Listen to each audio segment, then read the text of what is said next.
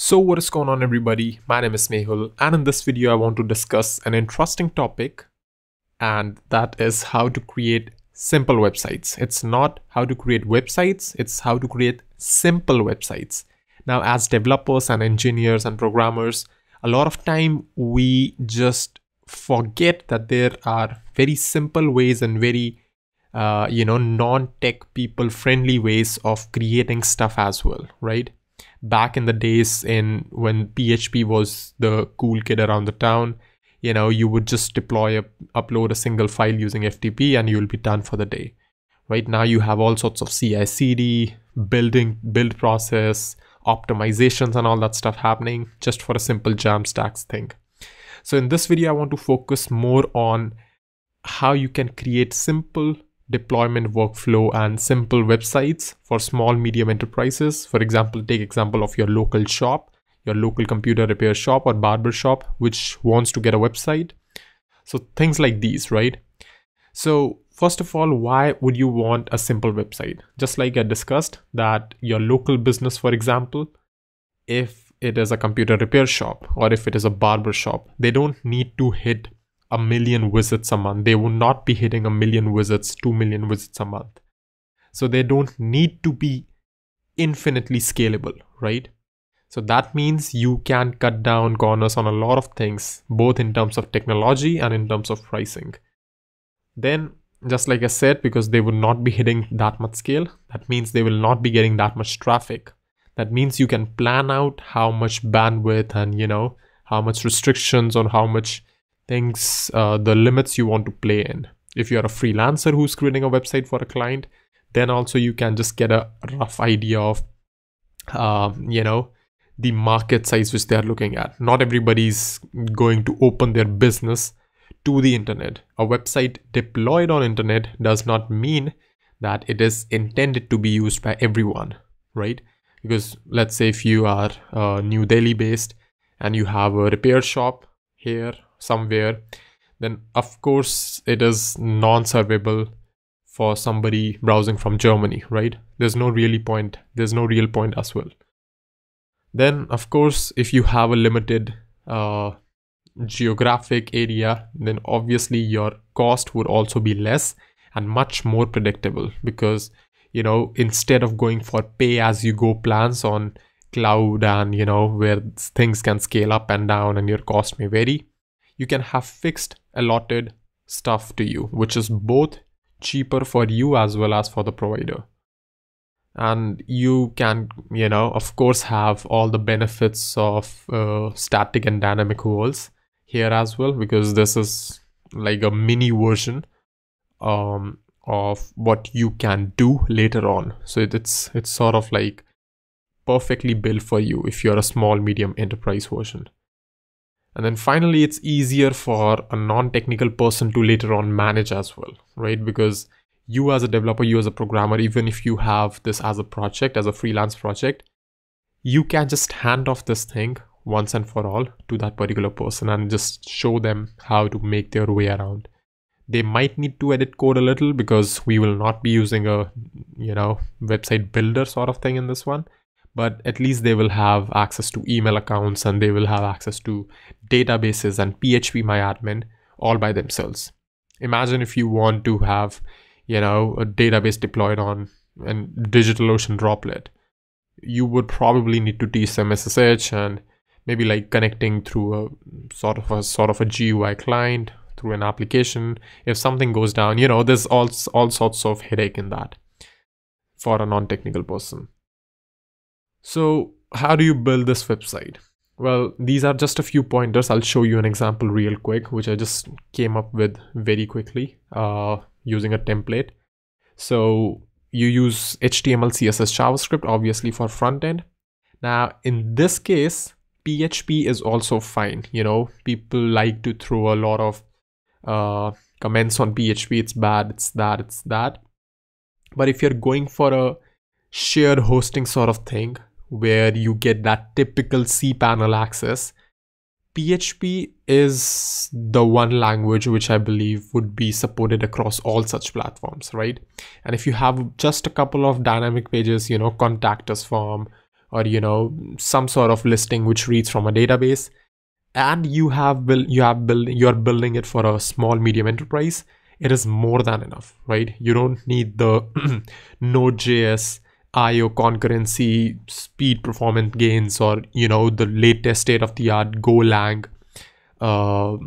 just speed and all that stuff. You don't need that, right? Let's be practical here. If you're getting a 200, 300 visits a day, in that case as well, PHP is a very scalable in terms of those people a solution, right? And it's easier to code, and if you have secured it, that is also a must requirement, so that's good. So this is a good tech stack. Then I will say use Lighthouse for performance. Like, once you have created the website, make sure your website is performant. That mostly includes just minimizing the amount of JavaScript and CSS which you're using externally.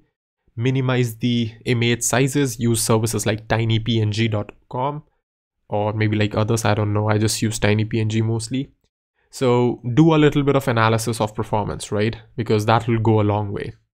Then you should also make sure that your website is accessible to some degree, right? It should not be like not accessible to any screen reader or any person at all with accessibility features on. So Lighthouse will help you in that, but you should just make use of that. Take care of that as well. And finally, make sure your website is responsive, right? Because if you are getting clients in a local area, they probably would be using all sorts of devices. And of course that applies to everybody, but you get the idea. It should be working on mobile phones and it should be working on tablets. So this is like a sort of a checklist which you should take care of. All right, so now let's come to deploying this website. So before actually deploying, let me just go ahead and show you what exactly our website is going to look like. So this is the website which I came across, just this landing page, and customized it really quick. And this is a perfect example for a local business in your area, right? If you're freelancing, if you want to develop websites for them, this is how you're going to do it, right? This is obviously a very simple single page. You might have multiple static pages, but local business, some sort of headline, some description of what services they offer. This happens to be a imaginary computer repair shop from Codedam. A video for repairment, you can just embed it. And then finally a little bit of dynamic activity. You can either have a contact form or maybe like just a field to call you, right? Call you back. So you want to make this function dynamic, as well as host a complete small website, and make sure your cost is much less, right? As a business owner. So how do we do that? So to do this, to host this, to make this dynamic form work, make this website work, we're gonna make use of the sponsor of the video, Hostinger, which I spent a few days with, and I have found that it is pretty much the cheapest option you can get in the industry right now for hosting simple web pages and simple PHP scripts, databases at a low scale, right? So if you take a look at their plans, this is you can think of this as less than $1. I cannot really switch currencies here, otherwise I would just show you, or maybe I could. Let's see. So if you go down here, you can see it's about $1, right? So it's $1 a month, the cheapest plan they have. And they allow you to have a single website, 10 GB storage.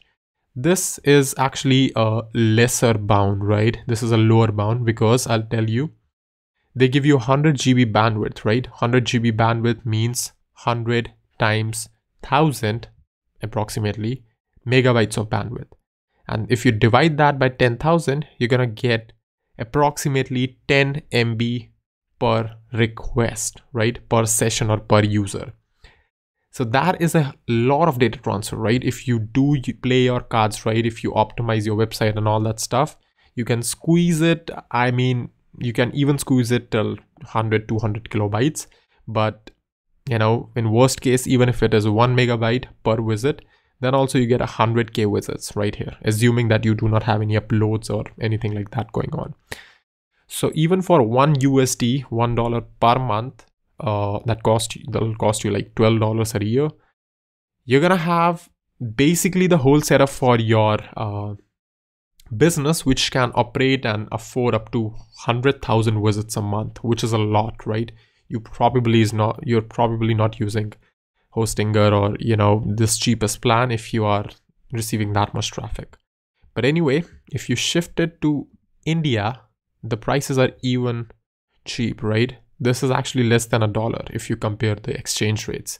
So that's much better for Indian audience. So I'm gonna make use of this particular plan, premium web hosting, and I'm gonna show you how we can deploy this very simple shop which I created. So before we do it, let's just go through a quick summary of what we intend to do in this sort of deployment. We're going to be making use of the Hostinger, which is the sponsor of the video, to create and host this website. We're going to be using their managed services like, email inbox and databases and SSL certificates. You don't really have to worry about them, even as a developer and as a business owner. As a developer, if you are using, let's say, $5 DigitalOcean droplet, then you have to configure the Let's Encrypt cert bot, and you have to make sure it renews automatically. So there's this sort of headache, right? You can obviously use Cloudflare in front of it and then use the SSL certificates from Cloudflare, but you get the idea that there's that hassle of things. But if you go to managed services and if you're paying like less than $1 a month, then that stuff gets taken care of automatically. Ironically, that is lesser the price, more the service. But anyway, we're going to be taking a look at SSL. That is like a good standard metric now for websites. Every website should be HTTPS, email addresses, and optionally website availability alerts if you want to set that up, and SEO stuff. So let's do that. All right, so first things first, this is the source code. Very simple website. I did not do nothing in the template, just changed the text and created this very simple script in PHP, which will work thankfully out of the box on Hostinger.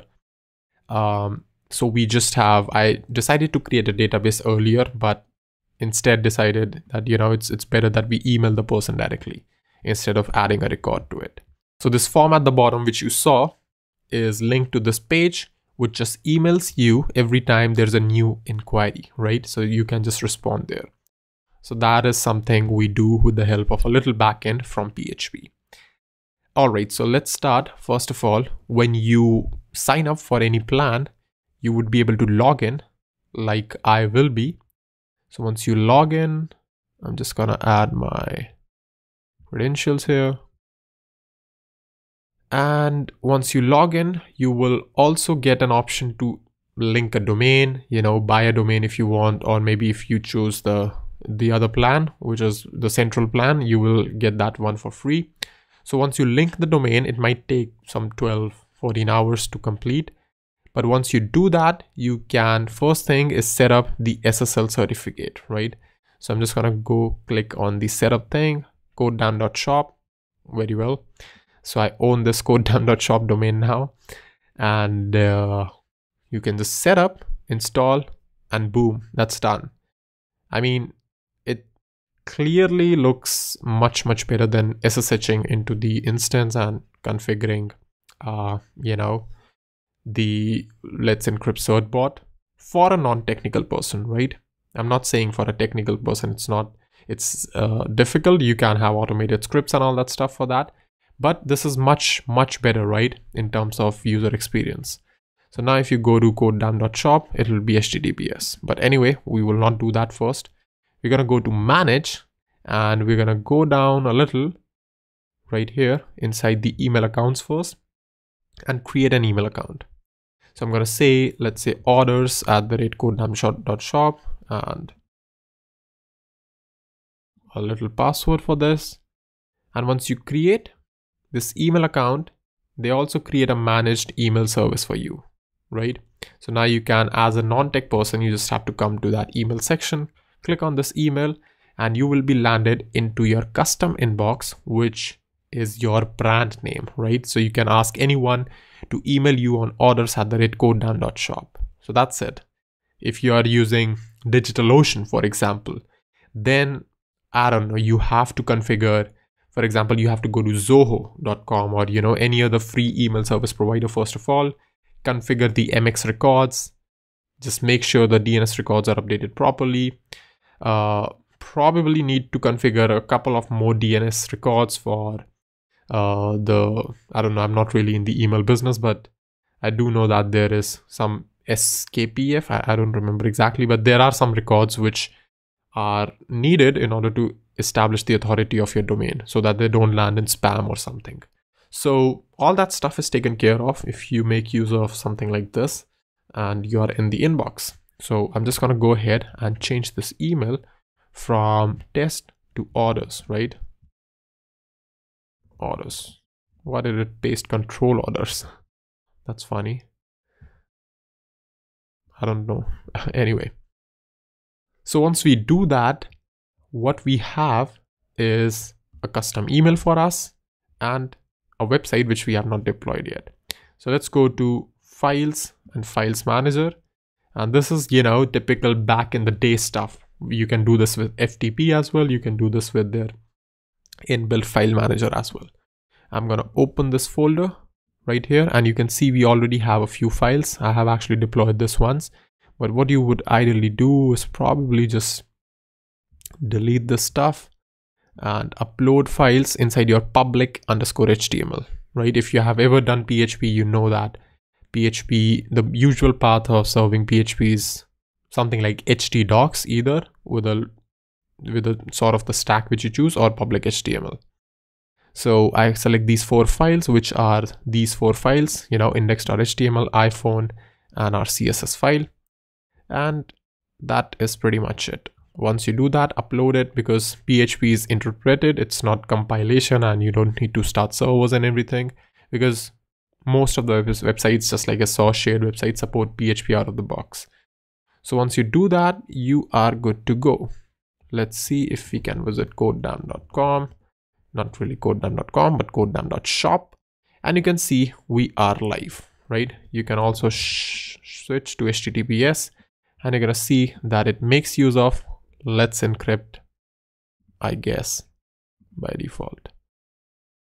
I don't exactly know if they're using Let's Encrypt or not. Yes, they are, right? So they're using Let's Encrypt. So that's fine. You can see we are live on our website. And just to test, let's see if we have our orders@codedamn.shop open. I can go ahead and write my number 1 2 3 4 5 6 7 8 9. Call me, and there you go. We will call you shortly. That's it. And if you head over to your inbox, refresh it, you're gonna see that you automatically get this new query, customer number 1 2 3 4 5 6 7 8 9. Now the reason this works out of the box, because I have personally worked with sites like these as well, which are shared hosting sort of PHP based websites, and they just take care of a lot of stuff under the hood. Your SMTP server is configured when they are running PHP, so you don't really have any pain at all. So that is why you can just make use of the regular PHP mail function, and they will make sure that it delivers just fine. And you can just compose, or maybe just if you want to send somebody an email, you can do all sorts of features. Obviously, you can also have databases linked here, just like I told you that I was trying to use database initially. So you can create databases, you can enter the PHPMyAdmin sort of interface, and you will be good to go, right? This is your typical PHPMyAdmin thing. Or maybe if you want, we can just create a new orders table here.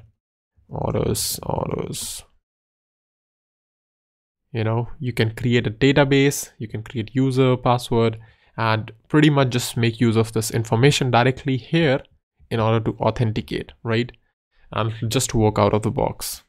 And if you go ahead and enter PHPMyAdmin, you get that very familiar interface if you have ever used XAMPP or LAMP or any sort of tech stack. So now you can go ahead and create a table, order list. For example, go ahead, regular stuff. I mean, a lot of non-tech people would also be able to, non-coding people would also be able to work with this interface. So that is pretty much it for building your very simple business with a PHP based website, hosted or hostinger, with the SSL certificate, email address, and database as well if you want. So that is all for this video. I'm gonna see you in the next one really soon.